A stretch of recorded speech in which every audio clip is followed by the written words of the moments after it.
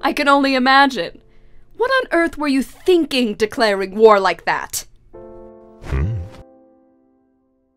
I wasn't thinking. I acted on impulse. And you know how well those decisions turn out. Like the time you purchased that camper without checking if it still had its motor? In my defense, that guy never mentioned it was a restoration project. Or that time you gave me one of those Oh Pie shirts thinking it was a kitten's face? Oh gosh, that.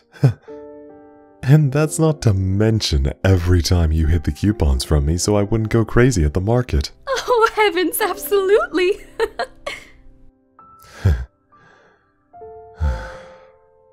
Doesn't justify anything though. I know it doesn't. Even in the right mind, I'd need someone to stop me from doing something incredibly stupid. I suppose neither of us were in our right mind.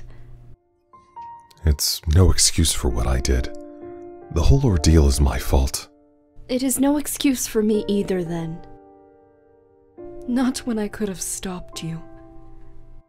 Beg pardon? I should have stopped you. I should have done something to calm you down instead of run off.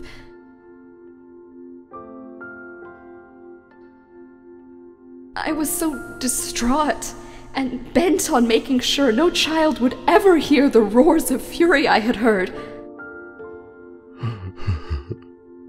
I did not think about the wails of sorrow that surely came after.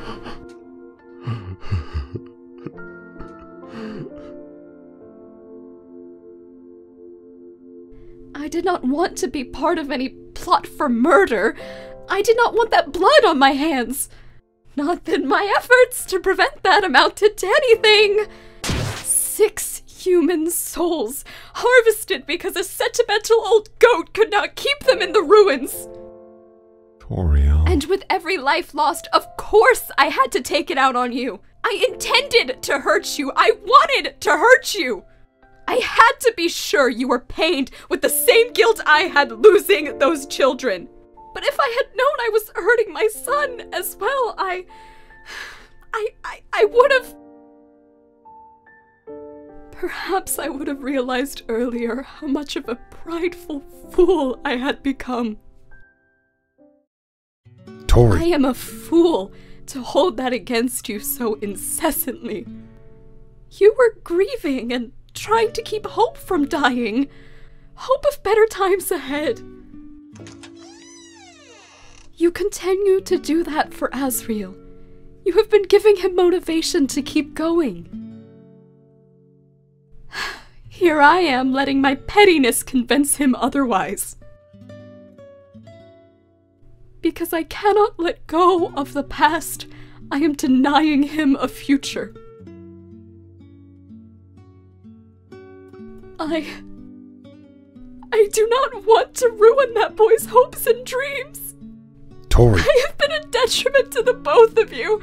I must come off as irredeemable. Please stop. Trust me when I say beating yourself up won't help for beans. I don't want you to do that.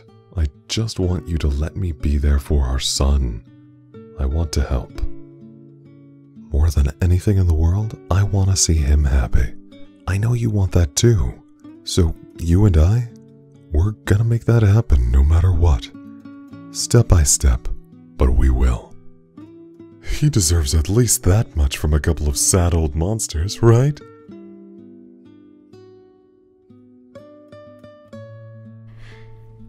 Right.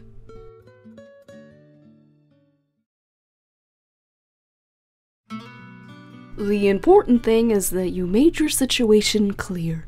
It's obvious you both share an issue of clinging to the past. Nobody's perfect after all. If you're trying your best to overcome, who's to say she wouldn't, If you say so. See you next week! Yeah. Well, hi there. Mom, he's within fireballing range. Har har. My child, I must apologize. I have not been the most exemplary parent, and my refusal to change has been hurting you severely. I failed you for that, but I will not make that mistake again. That being said, I must make this very, very clear. Regardless of what you did in the past, no matter how unpleasant, you are our son. Nothing will ever change that. Should you ever feel down, remember— You're never alone.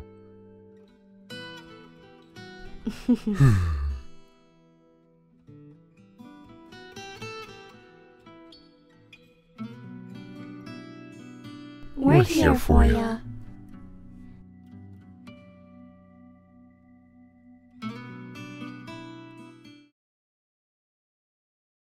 Goat strangulation noises. Or that time you gave me one of those oh pie shirts, thinking it was a kitten's face? Oh my god, she's talking about the boob shirt. Oh my god, I just got that right now! Oh my god, I want an oh pie shirt.